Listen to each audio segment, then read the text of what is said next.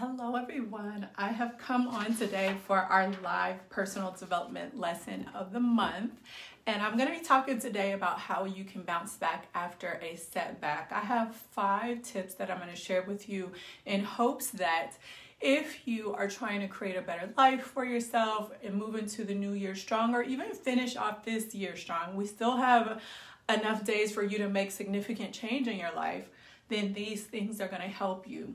These are things that I've used in my own life. These are things that I've used with my private clients. And these are things that I know just based on studying successful people that actually work. This is what they do. Remember, success leaves clues. And so if you want to start to move forward in life, then this is going to be some stuff that's really going to help you. Hey girl, this is some stuff that's really going to help you to move forward, because I feel like a lot of the time, we are living in the past. You may think that you're future oriented. You may think that you have these goals that you want to accomplish, but the problem is you are approaching future goals, current life, making choices in your life based on what happened to you in the past. So what happens is you are continuously, knowingly or unknowingly, moving through life, again, repeating the past, bringing the past with you instead of, for good, closing that door and taking responsibility for what happens to you in the future. So I'm going to talk about that. So 5 tips to help you bounce back after a setback. Number 1 is called the 5-minute rule. This is something that a lot of successful people practice, and I'm going to tell you how I practice it, because you may find that you lean on the more practical way that I do it. So the 5-minute rule means that if something happens in life that is upsetting, that is incongruent with your expectations, something that just is disappointing, or even it could even be crushing, you give yourself 5 minutes to cry it out, feel sorry for yourself, just go through that resentment, anger, revenge, pity party type thing. But then after that, you have to think about a way that you can move forward. Because the real key here is that you don't want to get stuck in that. We're human, we're going to go there, but a lot of us stay there. And that inhibits us from moving forward more effectively toward the life that we truly want to create. Now, I'm more practical, and I have a lot of Scorpio energy, so I know that sometimes I'm not going to feel all the feels and be ready to move forward in 5 minutes. I think that's not realistic. Maybe for something small, I could do that for small stuff, but for bigger stuff, I have a different rule. If it's not something that's going to matter in 5 years, then I may give myself a day. Like, you could just take a break, self-care, wallow in it, feel all the feels. Like, I don't even try to make myself feel better. I just specifically say, hey, I'm in a bad place and I'm having a bad time, and this is where I'm going to stay for right now. However, I do have a time limit on things that are more impactful. For instance, when I talked to you guys many times about my story and how traumatic and unexpected my divorce was, and how it changed my life to where I had to literally build my life up from the ground up. I had to start all over. And in that instance, I gave myself the 3-day rule. And this was 3 days of, okay, I'm going to try to talk to him. Does he want to stay? Does he want to go? Maybe this is fake. This is 3 days of, we go through things like, what did I do wrong? All that kind of stuff that we do. And again, that wallowing, that feeling sorry for ourselves, all of that stuff. Girl, you get 3 days. Then after 3 days, what are you going to do about it? Because I can't control situations. I can't control people. But what I can control is how I choose to respond and move forward based on the things that happen to me. So if the 5-minute rule does not work for you, that may be a little bit too impractical, especially if you're going through bigger things like I was, then you may want to try the 3-day rule. After 3 days, move it, keep it moving, get it together. You don't get to do that anymore. You'll get stuck. And again, you'll bring that past into the future. All right. And y'all know when I get going, my nose runs. Okay. Second tip for you to bounce back after a setback is take responsibility. A lot of people don't want to hear this, because when they hear the word taking responsibility, you feel like you're letting somebody off the hook if they genuinely did something wrong or impactful to you, or by you taking responsibility for something, you feel like you're going to take all the heat and all the blame for what is happening. That is not how true responsibility works. So you guys know I like to give you literal definitions so you don't confuse subjective and your feels with what true responsibility means. And I want to specifically compare taking responsibility versus assigning blame, because they're totally different. And you're going to see that even the way that you choose to look at certain circumstances in your life is going to determine how you move forward in your future more successfully. So when I tell you to take responsibility for the things that are happening in your life, I'm telling you to take or to act independently and make decisions without authorization. So listen to what that means. If somebody did something wrong to you, or your boss, or you're in a circumstance that you don't like, it doesn't mean that you don't have a right to feel that way, but you get to determine if you're going to take an opportunity or exercise your ability to act independently to make decisions without regard to what these other people do, say. Do they like you? Do they not like you? Are they going to show up? Are they going to marry you? Is your boss going to give you a raise? All of the things.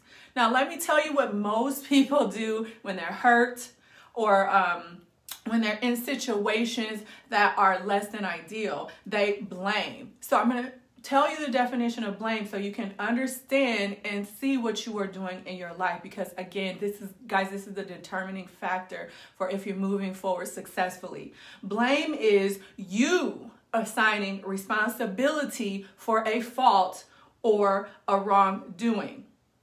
So again, you are assigning responsibility. But the problem is, if you try to assign responsibility to people in your life or to circumstances in your life, and they are not willing to accept that, it does you no good to do that. And so you're looking for this validation or this appreciation or this appeasement of your resentment about the things that are less than ideal in your life, when if they're not willing to take responsibility, which is an independent activity, you are not going to get what you want. You're going to be stuck. You're going to be unsatisfied. You're going to be resentful, and you're not going to be moving forward. So if you truly want to start to master the art of success, of moving forward in your life, of becoming empowered and really being in the driver's seat of your life and choosing how you respond to the things that happen in your life, then you do need to take responsibility, which means you are acting independently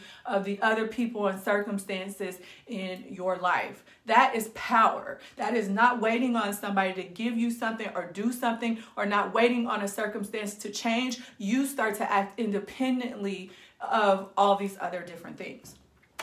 Number 3, and hey, thanks for joining live. Number 3, the tip to bounce back after a setback is self-reflection and evaluation. Here's another thing. Again, I can only use my circumstances because a lot of things that I deal with private clients are very confidential. However, what I see mostly in myself and with other people is that when these traumatic things happen to us, we often need to sit back, we need to step back, and we need to do a lot of self-reflection, because what I tend to find is a lot of the things that have happened in our life that are deeply emotional, impactful to our life and to our well-being, there is something about it that maybe we dishonored within ourselves. So for instance, and it may not be you dishonored yourself, maybe you just didn't know yourself, and so you unconsciously dishonor yourself. That can happen too.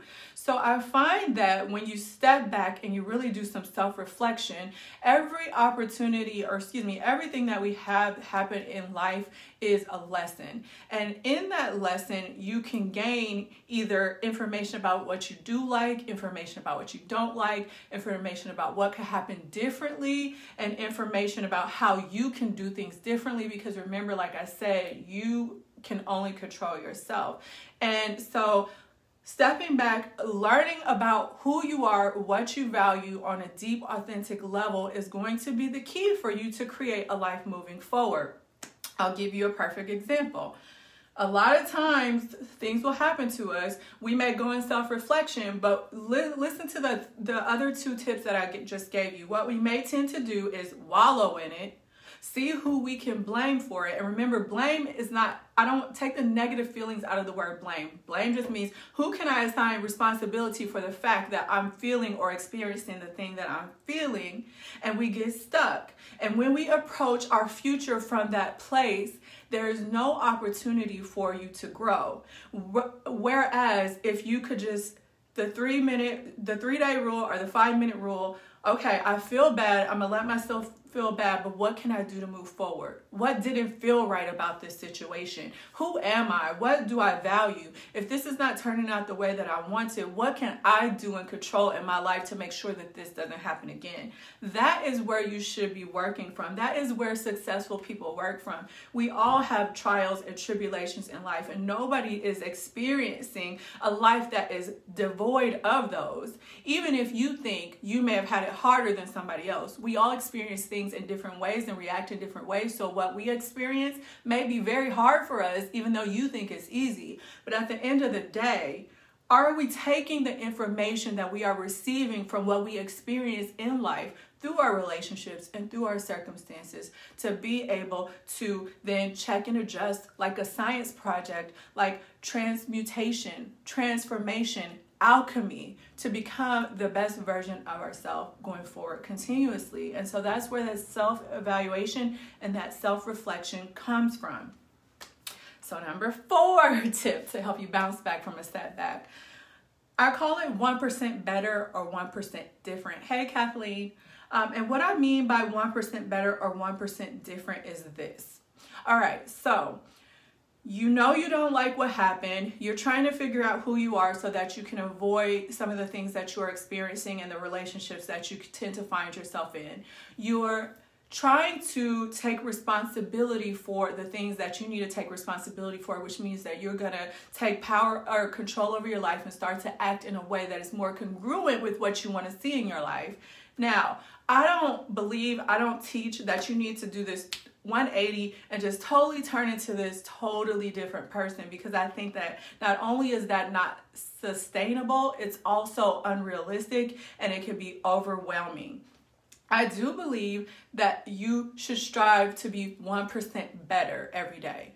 Or you can strive to, let's say you did something where you got in an argument with somebody, try to be 1% better every day, 1% different every day. If you know that you want to be somebody that's in a loving relationship, that is very self-aware, very spiritual, healthy, eating well, the key is not to try to change and overhaul your whole life, especially if you have a problem with self-discipline. Because what you do when you do that is you set yourself up for success of failure. And I did a video about that. It's on my YouTube channel and on my blog if you want to see that. Because rarely are most people successful just going cold turkey and turning their hair going the other way. So what you want to do is strive for being 1% better or 1% different.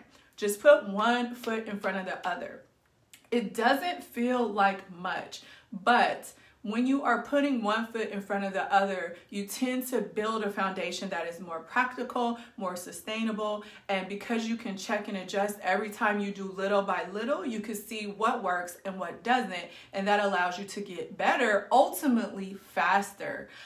And the changes seem to be more lasting. And if you think about this, let's say for a month, the only mantra you told yourself was 1% better, 1% different. And every day, that's what you did.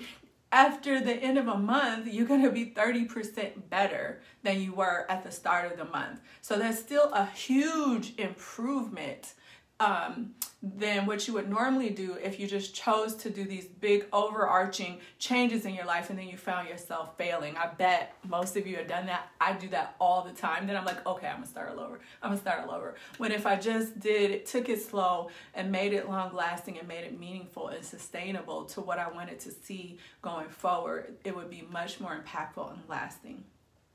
All right, and then number 5, you guys may not like this, but sometimes you got to get help. You got to get some help from somebody. It doesn't have, now if it's a deeply traumatic experience and you still find that you can't get through the cycle of blame, or you feel like you can't get through that cycle where I said that you really fall into a deeper place, a darker place where you feel sadness and resentment and you can't get past that on your own, and you can't even see who you are. You don't even know who you are to even self-reflect and get information out of that. You guys need to stop struggling with that. You have to stop staying in places where you're relying on your own self to pull yourself out when you are not running on 10. If you're not running on 10 out of 10, stop being so hard on yourself to think that you can do these things alone, because what happens is you keep failing, right? You keep trying to pull yourself out. You keep trying to move forward and make better choices, or you keep trying to figure out who you are and what your purpose is and all the things, but you can't get anywhere because there's this big blind spot or this big cloud, and it's because you're deeper in the situation. And so the last thing that I would say is get help. A lot of people, even me, like when I had to get help specifically when I really wanted to learn how to take my business to reach more of you with a more positive and more powerful message, I was trying to do a lot of stuff on my own because I thought, I'm smart, I'm capable, I've been through a lot, I could do this. But what I found was I spent many, many years struggling, running in circles, trying to get things accomplished on my own, doing all the free 99, reading all of the books. But the minute that I surrender to the fact that I really wasn't making the progress that I wanted to make, and I invested in help, in mentorship, in all of that stuff, I grew phenomenally. I grew exponentially. I grew very fast. I grew efficiently because there was somebody that had done what I had done and been where I had been, and they were able to help me get out of the weeds, get out of the fog, and truly move forward very powerfully in order to then continue to take that forward. That person can take you from a 1 out of 10, a 3 out of 10, a 5 out of 10 to a 10 out of 10. And that will allow you to move forward more successfully. And to me, that is priceless. That is priceless. So if you're not wanting to get help, I would urge you to reconsider that. All right, guys. So that is my lesson for today. 5 tips to help you bounce back after a setback, to help you be more resilient. Before I let you go, I have Black Friday sales going on. Yeah, mentors are phenomenal, Kathleen. I have some Black Friday, Cyber Monday, all that stuff going on. They're going to end later on today at midnight. You have the Wheel of the Year tarot reading. That one is super, super popular. I almost felt like I should pull it off, but I didn't. And that's for if you want to get a tarot reading of an overview of your 2021. So you can take that information, have a month-by-month prediction and overview, plus these tips to be able to see what you're up against and still move forward successfully. And then I also, for those of you that like to binge watch personal development, I have a whole host of videos that are all put together to help you move through spiritual stuff, relationship stuff, all of that. And it's called the Best of Yashica's Intuition Bundle. And then the very last thing, or not the very last thing, 2 more things. If you need help, and you hear me talking about getting help, but you feel like you need help and you're truly on a budget. Like, not that this is not for people that are scared to invest in themselves. But if you are truly on a budget, but you still feel like you want to be in a community of people that want to move forward and want to be better and want to learn how to do that both spiritually and with personal development, then you may want to consider the Yashica's Intuition, the Personal Mastery membership. It is less than $1 a day. You're going to be in a community where you're getting lessons every month, guest speakers, people pouring into you to help you grow and develop, and at the same time in a community of people that truly want to grow and develop like you. And then the last big transformation, because remember, you get what you invest in. You get the return on the investment that you are willing to put into your life.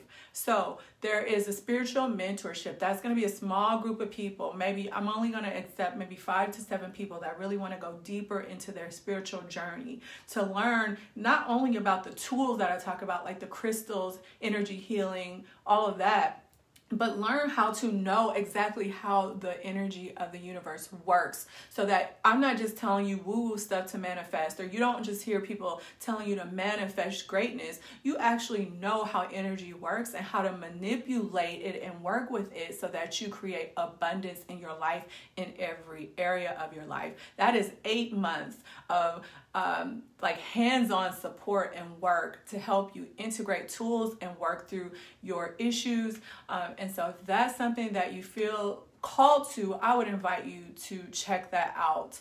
Again, if the fear is that it seems like a stretch for you, all I can say is that whenever I've done something like that, I've gotten my investment back tenfold. And so you have to truly think about the transformation. Don't necessarily think about the investment. Think about the transformation that you want to achieve. And you're not going to get high level transformations when you only want to invest bottom level money or whatever. Sometimes in order to get those bigger transformations that you desire, you're going to have to make a bigger investment, but it will always pay off. There's not a chance in my life, there's not a time in my life where I haven't invested in something and have it pay me back tenfold. So those are things, like I said, their prices go up tomorrow. Some of the things disappear tomorrow. Do any of you guys have any questions about how to bounce back specifically? I'm just looking through to see if you guys have any questions. I'll wait a minute. Otherwise, I will let you guys go. Reflect on these. I promise they work. I promise that even if you failed, even if you think that you can't be successful, this can be different from you. Starting with the decision that you make, that life can be different. And when you take responsibility and say that you're going to move forward independent of what has happened to you or what people have done to you, that's where you unlock magic, and that's where you unlock luck for God to come in and help you and support you in moving forward, rather than bringing that past into your present and into your future. All right, I do not see any questions. So upcoming in the group, we're going to have new moon oracle card readings. Make sure you guys check out the full moon lunar eclipse. We just had one early this morning. That's more energy you can use to capitalize on. And if you guys have any topic ideas for next month, let me know. Otherwise, I will look at the list that you guys have already sent me, and I will talk to you guys around next month in the group. But then we'll also be doing some other stuff here and there. So stick around. All right, take care. Bye.